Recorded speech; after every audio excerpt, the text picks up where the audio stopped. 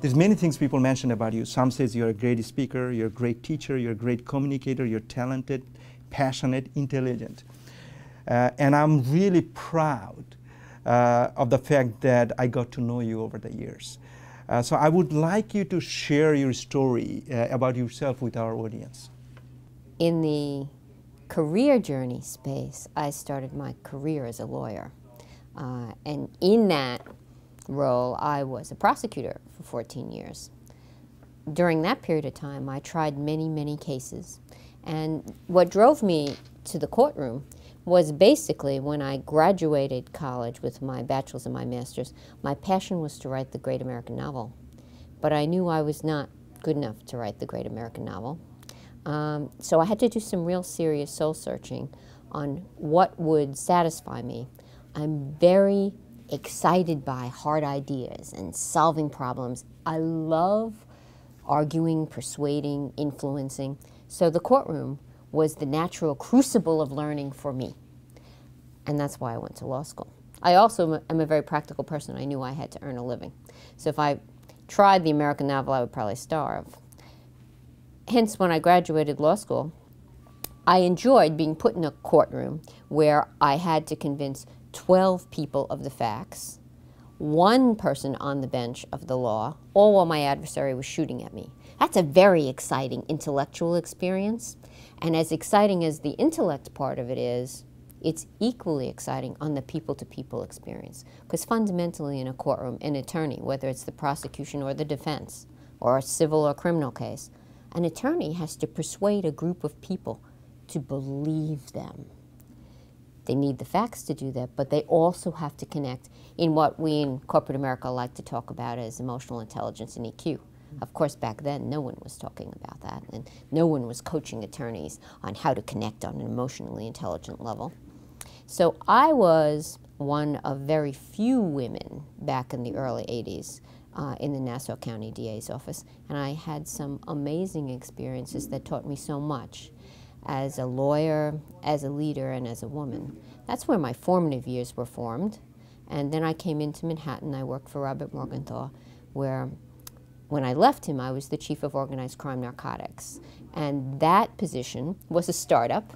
He wanted to create a unit that would take narcotics investigations from farm to arm, from street buck to financial institution. He wanted to do large-scale enterprise, as we would say in corporate America, investigations. And I was particularly passionate about that because it involved electronic surveillance. In the prosecution world, in the courtroom, being able to try the murder case, the sex crimes case, the seriously difficult case is very enticing. And when you've done that, you might, if you're like me, want to do something more. To be able to do several wiretaps and hear the criminals planning the drug deals, planning the money laundering, is real-time crime. It's also very hard to get a wiretap because under our Constitution, it's the most invasive form of law enforcement intrusion because we're listening to your conversations on your phone. We're listening to your conversations in your car. So in order to get that, a lawyer has to do a pretty sophisticated application. I enjoyed that intellectual challenge, and what I enjoyed even more was being able to take this evidence and build a case against an entire enterprise of criminals. That was very, very satisfying to me. I never, ever thought I would leave the practice of law. Some funny things were happening in criminal enterprises back then. The Colombian cartel was coming into trafficking in a very big way. If they were in the Fortune 50, they would be near the top. They really understood their supply chain, they understood distribution, they had quality control, they had in-house counsel in terms of the way they managed themselves. They started to use cell phones right around the time corporate America used cell phones. Cell phones afforded them the same sort of mobility they afforded people in business. And they got very sophisticated at it. So they stopped using regular phones, stopped using payphones and pagers, which is what they were using for anonymity. And my team and I decided to research and figure out how we could tap a cell phone. We went through the legal rigors of it, convinced ourselves and the district attorney that we could and should tap cell phones. And then we went to the cell phone companies. Cell phones back then were a startup. They had not really thought about when they built their networks. They were quilting together cable licenses and building this magnificent thing that became the North American Cellular Network back then, led by Craig McCaw. They hadn't really thought about the fact that they'd need to build some capacity for wiretaps. So we were showing up with our court orders and they were saying, huh?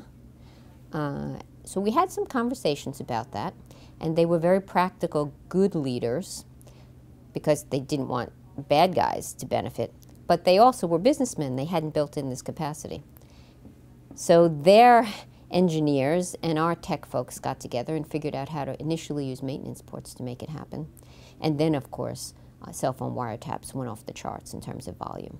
In fact, my little unit led the country in number of taps for several years when I was, in fact, the entire time I was leading it. We did more taps, the 5 of us, than entire prosecution offices. Every time a wiretap order is signed by the judge, a federal form has to be filed with the federal government. That's how serious that invasion is. And I'm very proud of that because I think the bar should be very high. But the value of the evidence is powerful. So the cell phone companies got to know me because I was somewhat of a pain in the neck with all of my orders. Then the criminals realized they could clone cell phones. And how much better would it be for them to take Russell Sardar's phone, make about 50 of them, give it to their cohorts in New York, Miami, Houston, and LA. Because if there's 50 Russell Sardars, there's only one real Russell Sardar, and he doesn't know his phone's been cloned. How can DeMaria possibly, or anybody else in law enforcement, know who's saying what to whom? The beautiful thing about cell phones is you can locate them. So we were able to see that they were 50 and 1. And then we got very, very good at figuring out who was where and how to chart it. I became very, very passionate about that kind of wiretap because the criminals thought they could speak very blatantly. It's rare when you intercept a criminal drug conversation that they will use the term narcotics, cocaine, or heroin. They use code words. But on the cloned cell phones, which they thought no one knew about, they would be much franker. So my cases would be very, very strong. And in order for me to do those taps, I had to, in my legal application, explain to the court what a clone phone was. And Her Honor would say, well, this Russell Sardar guy, I don't want you listening to him. He's not the criminal. How are you going to show me that his privacy isn't going to be invaded? I could demonstrate that because I was able to triangulate on the location. And in doing that, the cell phone companies saw that I was speaking to law enforcement, publishing on how to do these kind of taps. They were smart. And when they had an opening, a recruiter called me and said, we're wondering if you'd be interested in this job. And the job was basically to solve the clone phone problem for McCaw Cellular then, that was then taken over by AT&T Wireless, and the industry. Because an AT&T Wireless customer who lands in Chicago and is roaming on a roaming partners network, if they're cloned, they don't care that it was on a roaming network. They're going to blame AT&T Wireless. So the person they hired for this position had to not only solve it for the McCaw AT&T community, but for the whole industry. So they had to be able to work collaboratively to drive Now I a see the solution. connection. I was always curious, how did you ended up working for AT&T? So you were there almost 6 years? A long time, from 94 to 2001. And then from there you went to Merrill Lynch. And tell me a little bit what you did for Merrill Lynch and about your experience with building Merrill Lynch University. Sure. I'm really interested about that. Well, when Merrill Lynch came to me, understand, I am a lawyer that moved into business. Along the way, AT&T invested in me in wonderful ways. I was very privileged. And when I left AT&T, I had a 500-person organization managing everything from supply management to call centers on new phones to all sorts of things. Every shared services enterprise risk function as we defined it.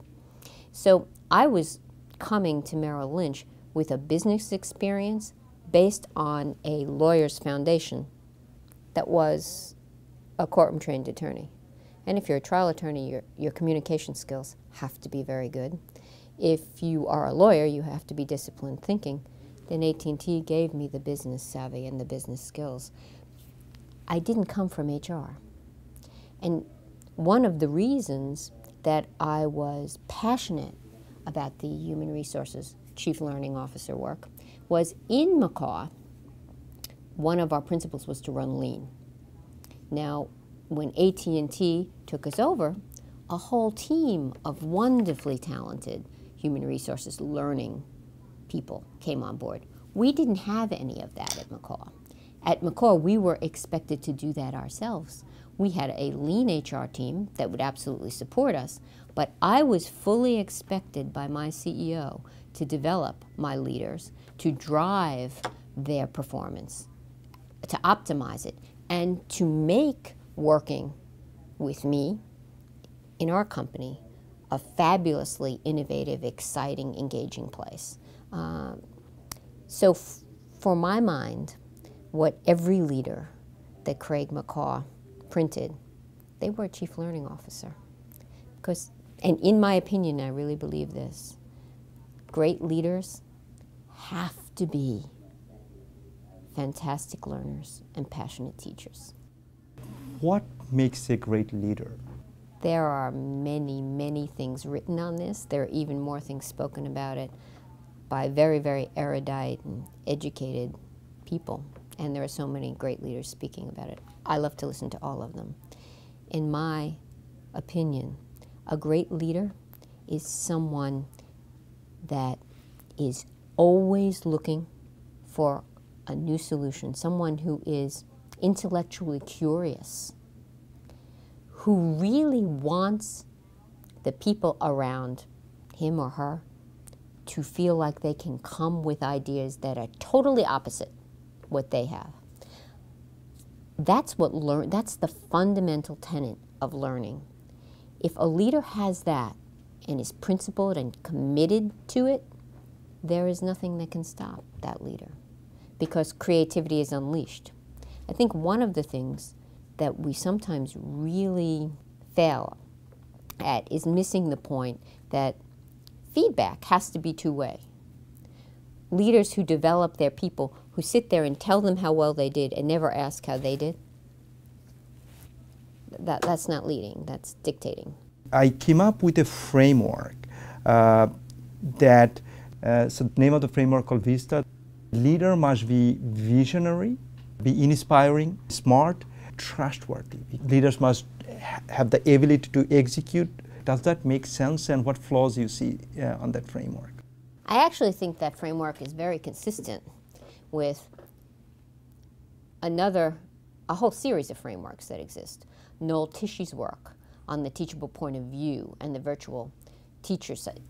I love Noel Tish. I think Tishy puts his finger on so many fundamentals. One of the important things in what you've just described is that leaders do have to have an edge. As Tishy says, you have to make the hard decisions. It is really critical that the people working with you feel that they can push back on you, that they can bring an idea to the table and engage with you. At the end of the day, that doesn't mean you have to agree with every opposing point of view, but you have to be able to listen to it, engage with it, and then make a decision that you can say to your colleague, here's why I'm not going that way. That's how real, authentic leaders, I believe, work. In your framework with the vision and the structure that you've put in place, it's much like Jerry Porras and Jim Collins in building their company's vision. All of those fabulous companies that achieved in their work had a core ideology that had two parts, a core purpose and values. And they said the values never change. The purpose may, depending on what's happening in the market. But those two together, paired with an envisioned future, and you have success, from Sony to Disney. I think what you've just done with the leader learner overlays both Tishy's principles and theirs. And I know that every leader has their own style because if we know who we are as a person, if we have a great understanding, all of us have our own life story, and sometimes our own life story drives the values and the principles that we have. What is your leadership style? Well, you know, that life story you're talking about is really our learning journey. What brings you to this table from when you were born to now was a learning journey, and the same for me. So I think you can't escape that. And the journey that you and I take forward, the same thing. If we're engaged and aware and committed to it, there is nothing that'll stop us from growing. Learning is transformation. Leadership style is, I sometimes wonder, yes, we can do all sorts of analytics and diagnostics on leadership style, and they're useful for us in corporate America, and they bring us discipline and structure. We can talk about whether under Myers-Briggs, I'm an ENTJ, you're an IN. That's really wonderful, but I think it kind of misses the point.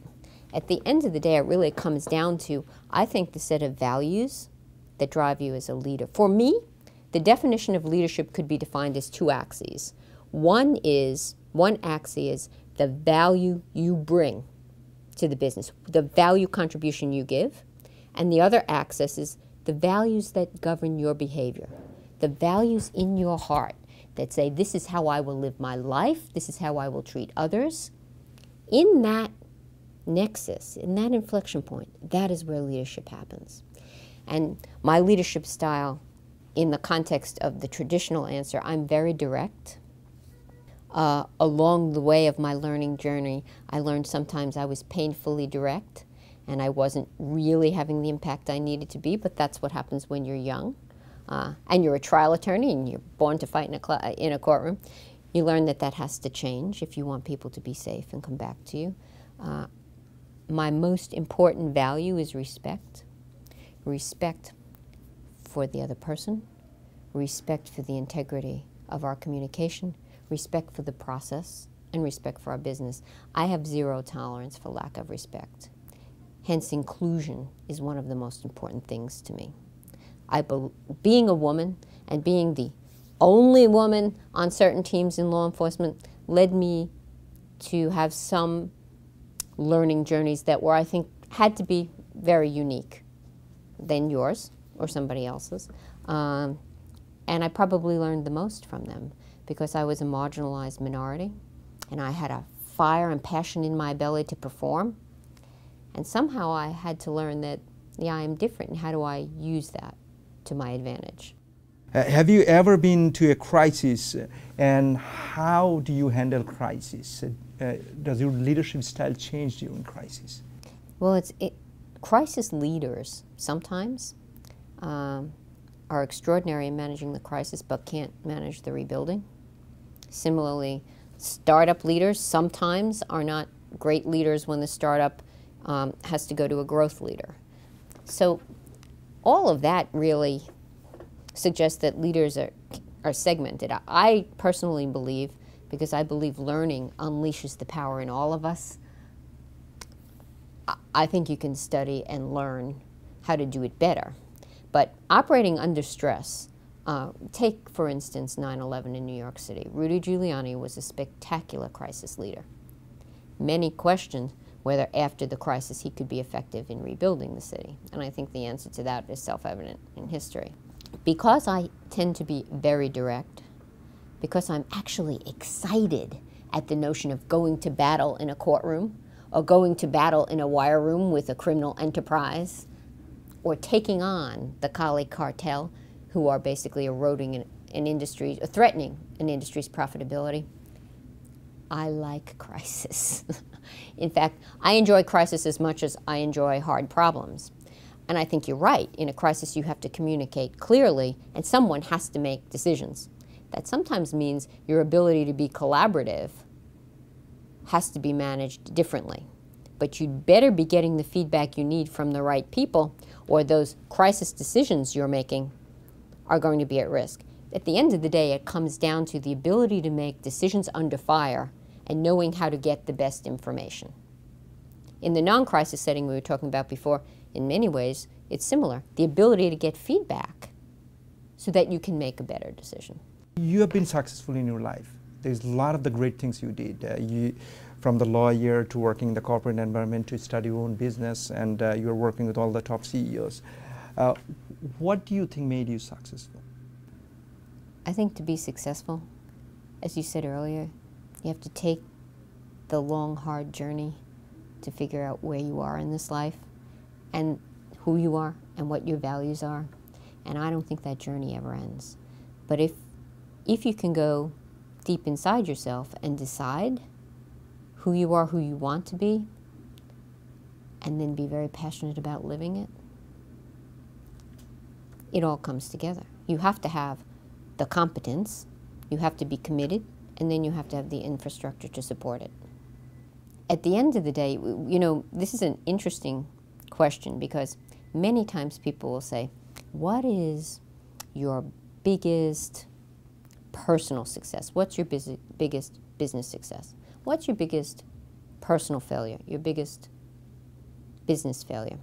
There's a problem there because that suggests that there's two segments of me, that I'm someone else in my personal life than I am in my business life.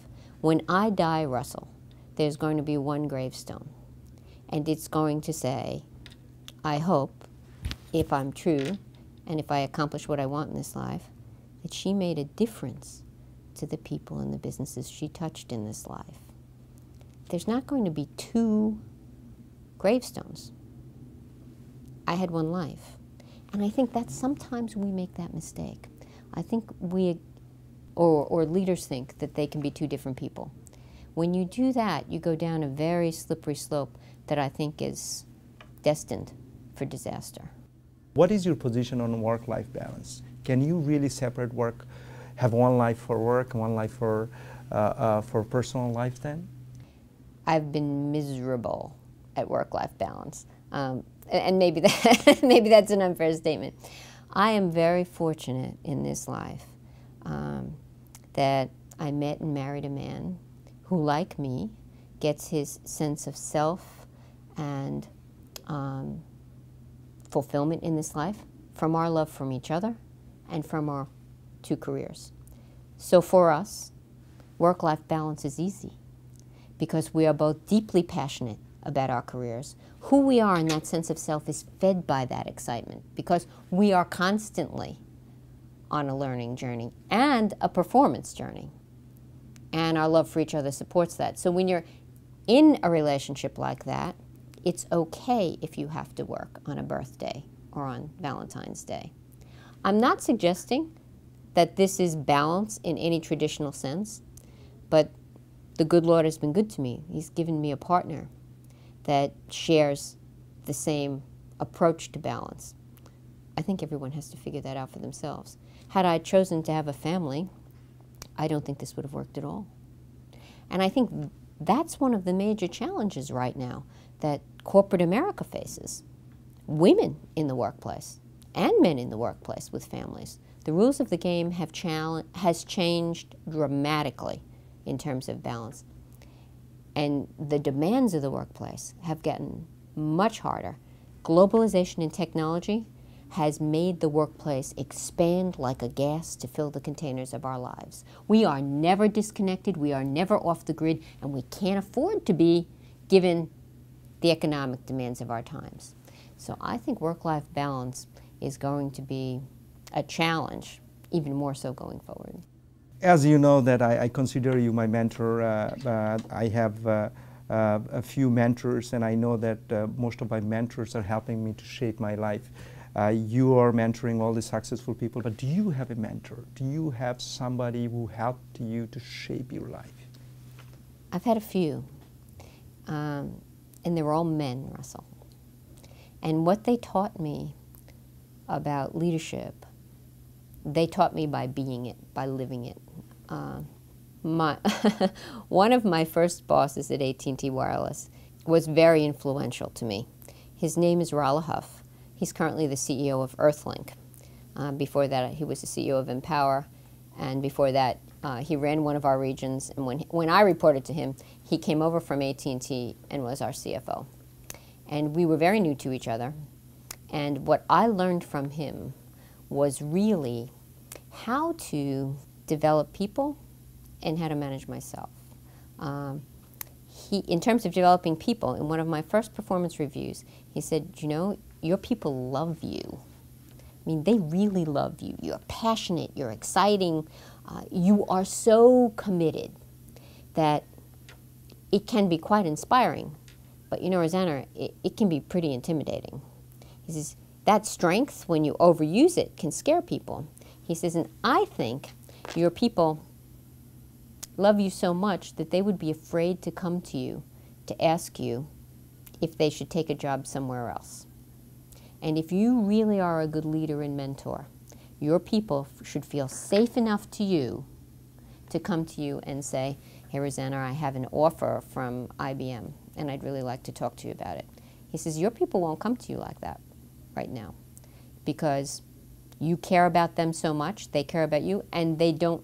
And I didn't understand that, Russell, because I was always encouraging people to disagree with me. You know, if you're a trial attorney, you want an adversary to disagree with you. So if they can disagree with me, why wouldn't they come to me for that?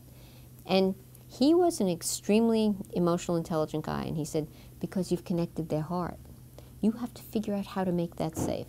And that was, I think, singularly one of the best pieces of advice I've ever gotten. I've built entire leadership development programs around that principle. And when I talk to leaders and say to them, how do you feel about this? Most of them are taken back.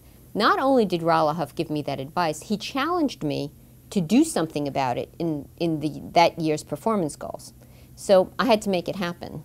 And the way I approached it, being a lawyer and thinking through the problem, I sat down with my direct reports and said, over the next year, when you are going to have to do your resume for me, and every year you're going to have to add 3 bullets that you have achieved that has made you more marketable. And I'm going to invest in you, in your performance goals, by giving you stretch assignments, putting you in different situations where you can deliver measurable value that will make you more marketable in the workplace. So my goal was making them more marketable. A lot of leaders, when I've told them this, said, you've lost your mind. But you know, I think Rollo is right. Because if I'm willing to invest in you that way, and I do, and I make you more marketable, and someone comes along and makes you an offer, and you can come to me and have that conversation, one thing that's going to be in the back of your mind, am I going to be able to do this in the next place? Are they going to invest in me the same way? And either you stay with me, which is wonderful, or you go on and build a success somewhere else and build the legacy of my brand, and more talent comes to me. So, you know, when you give away roses, the smell stays with you as well as the person you give it to. I think Rollo was a very influential mentor to me. There's an interesting point in time, particularly if you're mentoring a young person, right? Because when they're young, it's a total green field ahead. And they haven't made many of the mistakes yet that we all make. You can't learn without making mistakes. In fact, you don't learn from what you do well, you learn from making mistakes. And what I frequently say is, you think I got this good easily? No, I made mistakes all the time. The more mistakes, the better I get to be. The trick is not to make the same mistake twice. So it's always joyful to mentor a very young person because you know the story, you've seen the movie. And then there comes a time, a bouledongsroman, as they say in literature, where they cross over the Rubicon and they come into their own. And now they talk to you as a peer. And that's a wonderfully fulfilling situation. One of the most fulfilling experiences for me is to have someone who's worked with me in the past, to have a student who's had me in the past write to me and say, I want you to know I've never forgotten you, and here are the things you've done for me. I had the most unique experience this year, actually, and this was very unique. On Facebook, of all places, I received an email from someone who I was not connected to, and they put that in a special place. And I don't even know how I discovered it, because I don't spend all that much. My email, I'm usually on my personal and business email, not on. And this email was from a man who said, I don't know if you remember me, but you sent me to prison, and you saved my life. And I'm now extremely successful, and I've gotten to do things in my business other people only dream of. And I would not be here today if it wasn't for you. And he signed it. And he said, I would really like to talk to you. So I ended up calling him up. And it was my very first wiretap trial ever. I had an extraordinarily good A felony against him. And the entire case decided to plead out. And it was the right thing to give him a plea. And he went to prison. His mother, he tells me, credits me with him still being alive, because then he was driving a bus in the music industry, driving bands around, and there was a lot of drug proliferation, and he was using it. She feels he would have died. He's come out and started a fabulous business building coaches for the music industry. He hobnobs with very rich and famous people. He hires people who are out of prison, makes the world a better place. And he had a heart attack a few years ago, and he came out with a bucket list, and I was on it. Now that's an example that I never thought I'd be sitting here talking about, but I have to tell you it's one of my most proud. And certainly when prosecutors are making those choices, you're not really thinking in that realm. You're really thinking about, if you're a good prosecutor, what's the fair thing to do for society, for the person, for the system? But I'm pretty proud about that one. Why is it important for businesses to build a learning organization? It's not important if the business doesn't have to change. So if the business has to do one thing, and doing that one thing, there's always a market for, it never has to change. Then it doesn't have to learn anything. But what we know in 2013 is there is no such business like that anymore.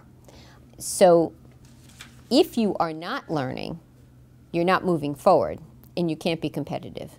You can't even see what's coming towards you. For instance, what good is it if you're building the best buggy whip for a horse and buggy when cars are the disruptive innovation that's on the landscape? If you truly are committed to leading your organization and taking it to the next level, you have to always be making sure you're not building the best buggy whip. And that means being forward-thinking, not just in the traditional operational sense of process improvement, total quality, all of those good efforts that have value. Oh, absolutely, no question. You have to be doing what you're currently doing optimally, efficiently, and being very effective in executing that optimal efficiency.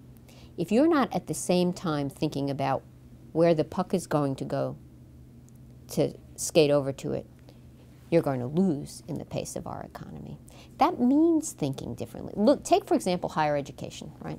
The big brouhaha in higher education now on whether online has a place. Is it effective? Is it going to overtake classroom education? Does the MOOC really add any value?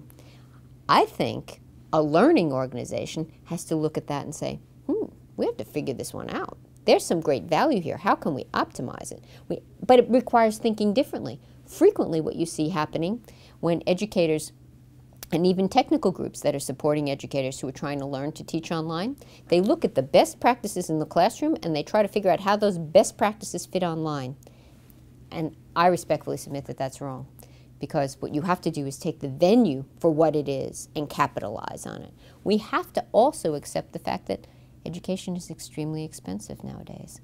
And for young people to come out of college with 6 figures worth of loans in an economy that can be profoundly hard to find a job, then what's the value proposition of education? Any hard-nosed business person would start asking for the business case there, right? That's just one example. A learning organization allows people to thrive and allows the business to thrive because it will never settle. I like to use this term called restless excellence.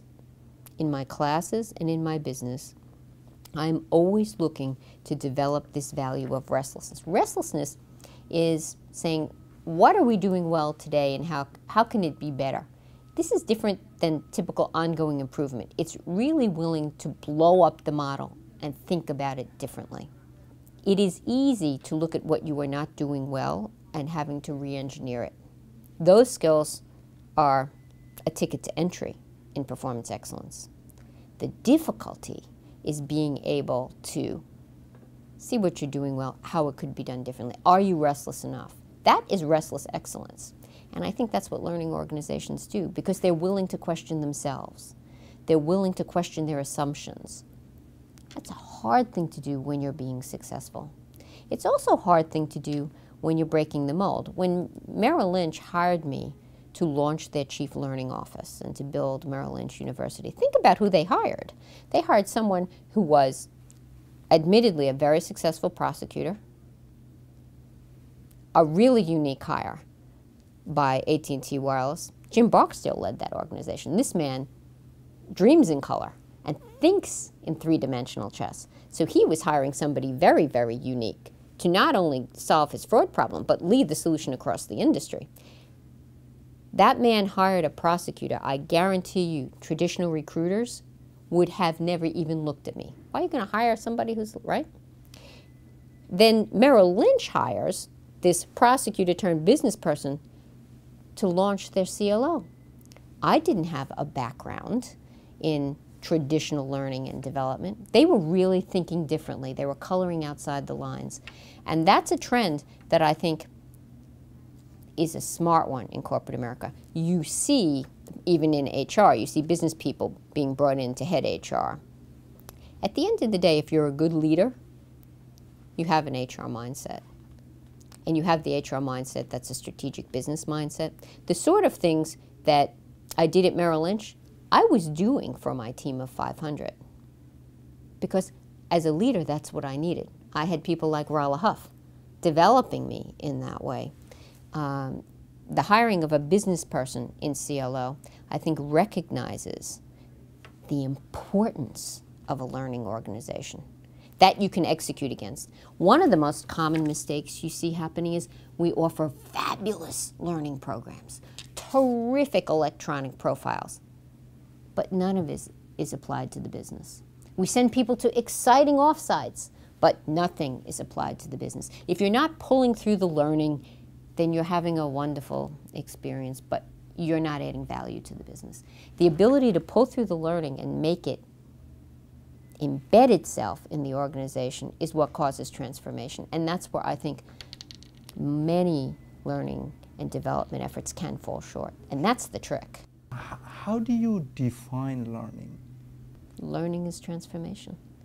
Learning is being able to look at something and through the process of taking in new information and experiences and see it differently in a way that lets you see it in a more meaningful way or do something differently. And learning doesn't always happen in books. I absolutely believe on-the-job learning. Teach a man to fish, right? And I sort of laugh when my students will say, well, Maslow's hierarchy. I says, you're really going to go into your CEO's boardroom and talk about, well, Maslow's hierarchy? He or she is going to stick pins in their eyes, right? Because then we're having an intellectual discussion. Apply Maslow's hierarchy in a way that solves my business problem or that takes something I'm doing and make it better, and then we're on the edge of learning. But this, in many ways, and Welch is absolutely right, you have to be able to execute against it.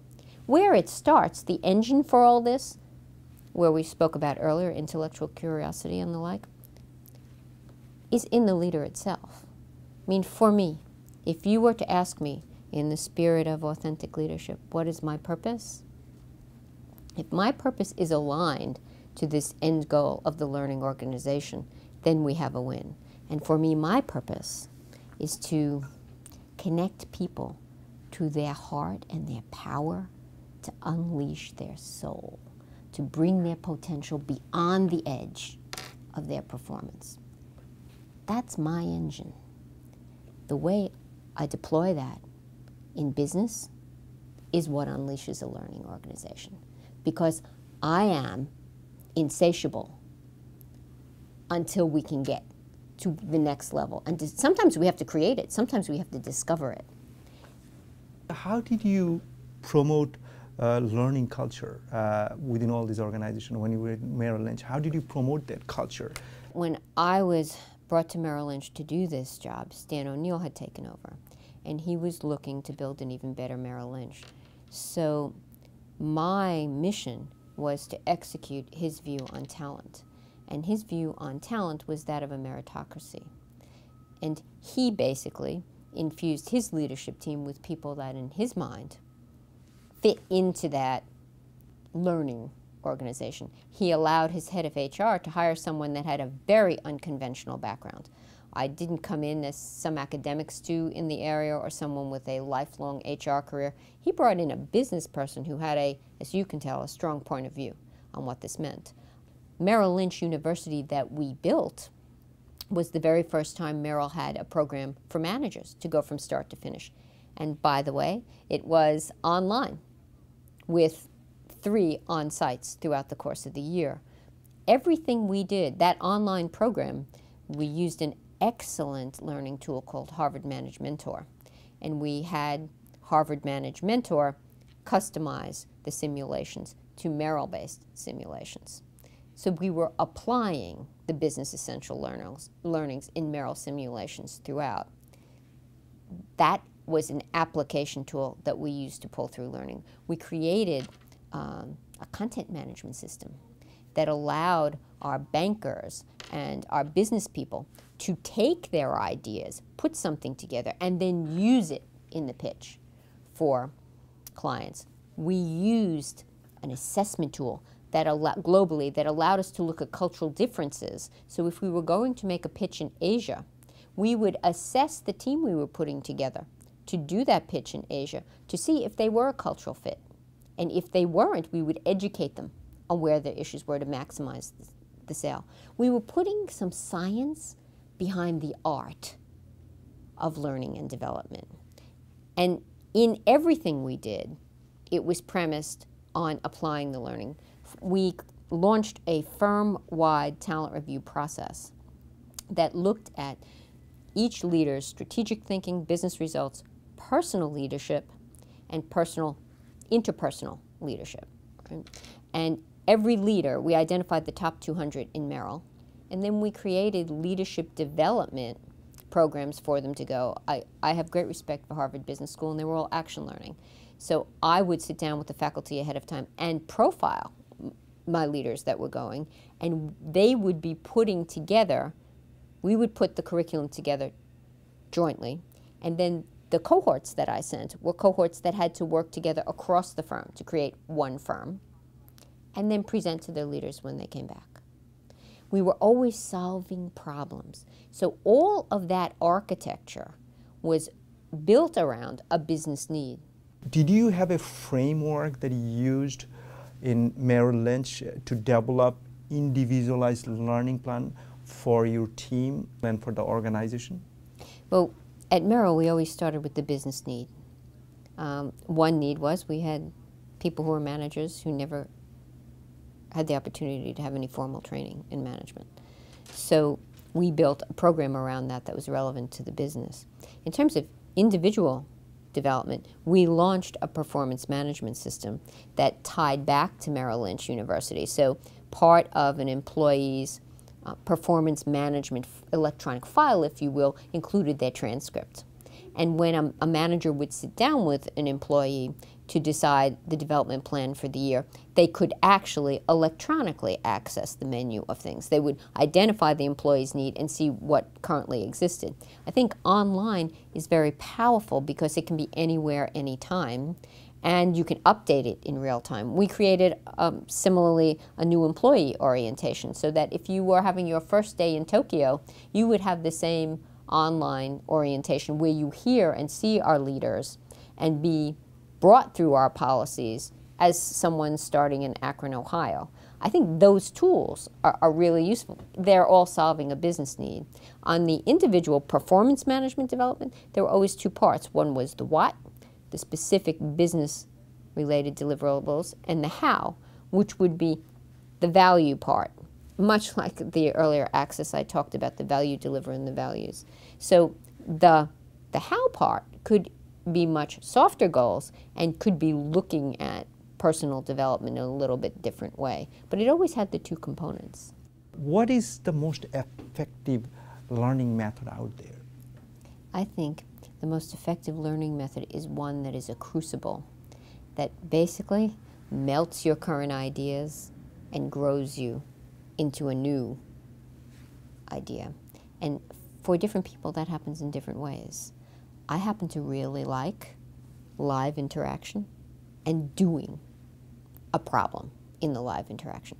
Because for me, that's next to the fire of taking the idea and pushing it and pulling my thinking. I'm a big believer in that. I think if you can't do that in corporate America, you're going to be in trouble. Because there are some things you can't read about. You know, it's much like you can read about being in love and what it's supposed to be, but until you've been in love, you don't get it. Try to learn riding a bicycle by reading a manual. It's not going to work. So for me, it's an action learning crucible that's most powerful. I found every leader is a reader. So I'm curious to find out, what types of book do you like to read? Oh, Russell, I read a huge eclectic group of things. I am an avid horsewoman. I ride dressage, which is classical horsemanship and the principle of classical horsemanship. You wrote a blog about that. Yes, right? I did. Leadership lessons from the dressage arena. The horse has to carry himself, and that means his hind end lifts his front end, and the rider has to be in perfect harmony. Your back melts into the horse's back, and you are basically doing ballet against a rigorous test. Now, there is a huge controversy now on whether the tools modern dressage is doing to force horses into the physical position as opposed to building the muscles in a classical way is the best way to do it. And I'm currently reading that book, The Tug of War, Classical versus Modern Dressage. For me, it's a metaphor for human leadership, human to human leadership. Because the command and control method, you will do this, you will do it this way, and I will pay you, versus a learning organization where, yeah, you have things you have to deliver for me, but let's see if we can push it further. Let's learn together. Let's take the ideas and build it. To me, there's a big metaphor, but as you said, I've written about leadership lessons in the dressage arena. I love David Baldacci, so I read his most recent The Forgotten, Former Prosecutor, You Never Leave Mystery Stories. I love Crash of the Titans, of course. Had to read that because, by Greg Farrell, that Merrill Lynch factored so prominently in. And most recently, what I just finished was No Easy Day by Mark Owen, the story of bin Laden. Because I guess once a prosecutor, always a prosecutor. My big regret is I didn't get to do any terrorist investigations. Why do you think it's important for organization to invest on the employee learning and development? I think when things get tough, that's when you need to invest in the learning organization. I think the organization that tries to cut that doesn't understand that. And I would even wonder whether they were really doing learning or whether they were doing training. You know, there is a fundamental difference between training skills and transformational learning. Steve Kerr, Jack Welch's CLO, a brilliant man who ran Crotonville. I love his books. He's just fabulous. He told me that when I went to Merrill Lynch as CLO, he started using in his lectures this new trend. They're taking business people from outside the industry, and we're breaking new ground. He tells me a story that whenever someone would try to cut his budget, or in a business they tried to cut the budget that would limit his impact, he would go see Jack, and that stopped right away. But Welch's planted a flag in the learning organization and made it clear that that's how he drove execution. It was his platform for execution. That's the model he used. I think when learning is not, one, true learning, as opposed to simply, and I'm not diminishing training. We have to do training. But training, we have to remember, training is for skills. Learning is strategic. That's what makes it so hard. When we don't understand that difference, the engine is never maximized, and the learning is never liberated. How do you measure learning ROI? Well, I think one of the problems is we've taken to measuring training by the amount of programs we've offered, how many people have taken it, what's the cost of the program, and figuring out an ROI in a very transactional rubric. What you really want to measure is well, the training, are people going out and doing what you've trained them in the skills without mistakes? I mean, I think that's really, and whether that is in a customer service model where somehow your calls are getting answered faster, you want to look at it, how it translates into performance and execution. Like Welsh said, that's what you want to measure. On the strategic, transformational learning side, it's harder if you don't structure the learning to meet a business need. So if you're building the learning around a need you have in distribution, then you want to see what happens in the business performance in distribution. I think it's very dangerous not to craft learning directly on a business need, because then you're relegated to measuring soft stuff that's very, very hard. And in fairness, the pushback on my position could be, but hey, Roseanna, how do you measure whether a leader's gotten better? Well, you can look at their 360s, you can look at if their people are producing more, but at the end of the day, there is no meter that will say this leader now has this much EQ versus this much EQ. It's about the perceptions of the people around them of their performance and what their performance is. I'm a very performance-focused thinker. Everything I do is about driving performance through transformation. So I think the minute you start getting very far away from true performance results related to the business, you're probably getting more and more attenuated to being able to have a good look at the impact. We all know that if an organization wants to grow, if an organization wants to get to the next level, they must have right people, and especially right leaders. How do you hire right people, and how do you define who is right for the organization? Well, naturally, the job demands certain skill sets. You can't get around that, right? But for me, there are two things that are critical in embedding in talent. One, they have to be passionate and committed to high performance. Not for me, their leader, but for themselves. They are the kind of people who will not settle for less than high performance from themselves. Because if they have that engine, all I have to do is give them the work, because the work is a reflection of them. One. Two, they have to have the discipline that's execution focused. They have to want to do, to deliver. Because you can be quite passionate and not be passionate about the right things. You know, if your high performance is defined by how many people like you as opposed to how much work you actually deliver, you're not going to succeed. But if you put those two together, and of course, in the circle of integrity and honesty. I read one of your article you wrote called Performance DNA, where you talk about focus, fire, faith, fear. Can you share that framework with us? Yes. I think the F word is critical in performance and right talent. And the F word that I'm talking about is focus, being able to focus on problems proactively, focus on problems that have happened that you weren't proactive about reactively and solve them. Stay focused on a goal with the flexibility to know that it may change. Can you stay focused when you are under attack, when the goal is a really hard stretch goal to reach? I think focus is critical. Fire is the passion, that engine that just never goes out. You can be in a rainstorm, and the high performer's fire never gets wet. Fear, and this is not fear in a paralyzing way. It's really a fear of disappointing themselves or others in not achieving the goal. I know it's not cachet to say leaders need to be feared. Well, feared command and control leaders, you know, some of them are successful, some of them are not. I don't think that's a healthy thing because it inhibits creativity. But I do think if a leader is respected, there has to be an underlying fear that the performer doesn't want to disappoint the leader because they care about the leader. So I think that fear is very important. If you don't, and typically the fire, the hotter the fire, the higher the fear is because you are driven to succeed. You're natural. I tell you, you speak with clarity and conviction. I don't have to tell you this, you know that already. Thank you. I'm really impressed.